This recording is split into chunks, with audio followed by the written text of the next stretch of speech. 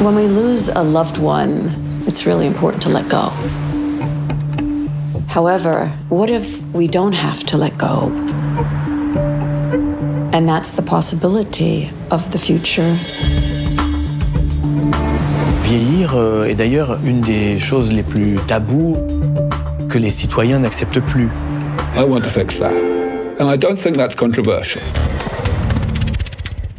It was said transhumanism is the world's most dangerous idea because we want to break through the normalcy of what a human's supposed to be.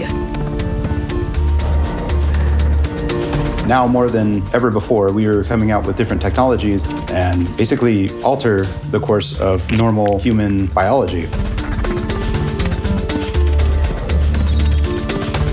People ask me, how old are you?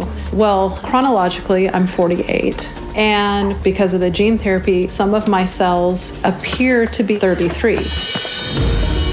I hope, like every transhumanist, not to have to die in the first place. But if my body gives out, I'll be cryopreserved, and then hopefully they can repair me in the future.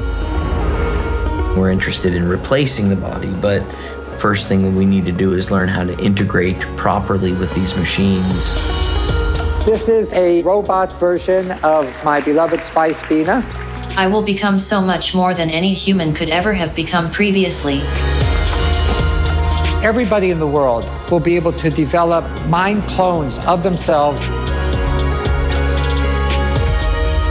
La question, c'est voulons-nous être des humains ou autre chose ?